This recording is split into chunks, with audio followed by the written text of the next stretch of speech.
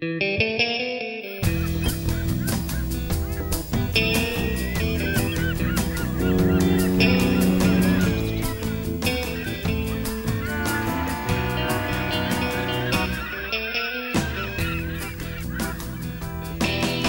is just such a beautiful city, a metropolitan area perched on the rocky shores of Lake Superior, the greatest of the Great Lakes. Duluth is a community that people want to live in, first and foremost. It's a big, small town, big city access, small town atmosphere. We're a very forward-thinking community, very active community. Our access to recreation and sports, arts, entertainment for a city our size is really world-class.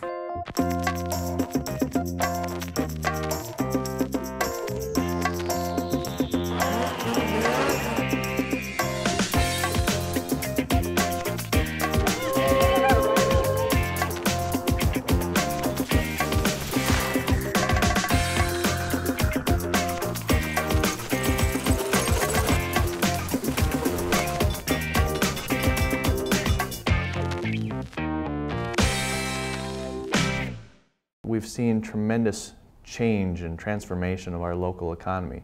Back in the early 80s, there was a sense that things were hopeless, that we were going to very quickly follow that downward spiral that many other older industrial cities in the Midwest followed. Economically, there hasn't been much to cheer about lately in Duluth, and all of the nation's economic conditions seem to be exaggerated here in northeastern Minnesota. It was a period of time when our economy was tied to the natural resource base here, timber and taconite. And it was a crisis for us when those couple of markets suddenly were unstable, and the ripple effect went all through our economy. We saw in Duluth unemployment near 20%. Everybody knew somebody who had lost their job.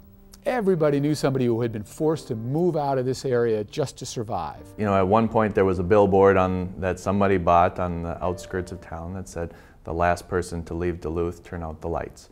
And that was kind of the sentiment of the time. We swore to ourselves as a region that we would not continue to be reliant on a single resource base for our jobs and for our infrastructure.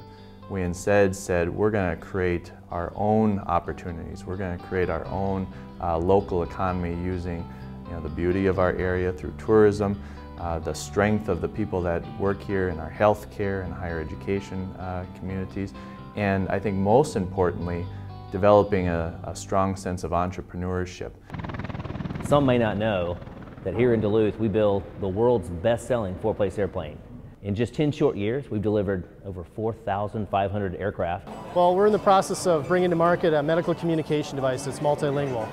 Tourism is nearly an $800 million a year industry in Duluth, so Duluth tourism is one of America's great success stories. With law, with the furniture, we really started out as carpenters with tool belts and really just kind of replaced them with technology. And it's working. But a tool like Google Fiber will allow us to compete with the rest of the nation. Duluth is the perfect community for Google Fiber to come to.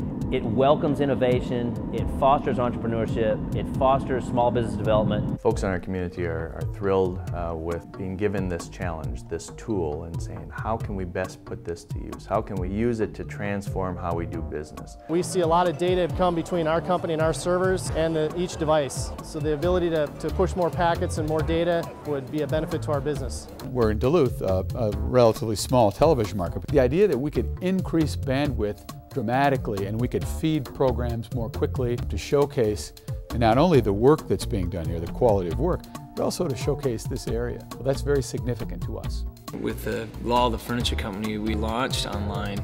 So the faster and the more instantaneous information comes up, it's more like real life. We can put more data and content on our website, and it's going to help us with sales.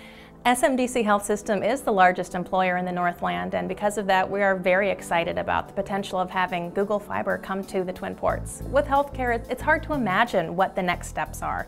We really are in a field that is developing so quickly, But one example, we now have a robotic system that is used during surgeries where the doctor may be 10 feet away from the patient that's being operated on. Well, what if we could have the patient and the doctor in 2 separate towns or in 2 separate states even? It's hard to know how Google Fiber might impact our healthcare. Future applications for higher speed internet are really boundless. Expanding beyond this market, our customers in, let's say, Japan can actually videotape their own biomechanics, and let's say they're living in a rural area, and we can help them stay injury-free and to just enjoy running. We have a very strong undergraduate research opportunities program, but we would like to see more bandwidth available to the campus, and I think it's a plus for our city that we have so many higher ed institutions in a city of this size. Technology begets technology. And so in some ways, we probably can only sort of see one order of magnitude ahead of us. And bringing the internet and the web into the airplane while we're flying, we're on the very cusp of that. Google Fiber is only going to bring every bit of that capability and more into the airplane. And I'm convinced, knowing the people that live and work here, they'll be up for the challenge, they'll be excited for it, and that we will create that success story that can be brought all across this nation to convince others to make a similar investment in their broadband infrastructure. We can be anywhere in the world. We've chosen to be here in Duluth because of the support the City of Duluth has given GeoCom. The Duluth community extended a hand, over a decade ago and said, we want you here, and probably one of the best decisions we could have made. I came back here and started my business because of the talent, the talent that's in the schools up here. The culture that's here is allowing us to grow and prosper.